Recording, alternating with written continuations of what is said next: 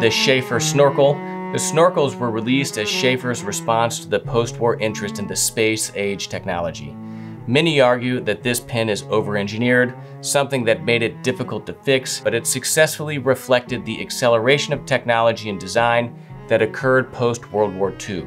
The snorkel tube in the feed allowed for the pen to be filled without getting ink on the nib or section, a big selling point to consumers who were tired of getting ink on their fingers.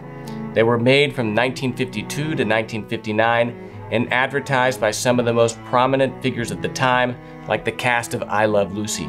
This was a sort of Custer's last stand against the rise of the ballpoint, as it was one of the fountain pen industry's last attempts at creating a new filling system and making fountain pens more competitive in a market now dominated by ballpoints. But we all know how that ended.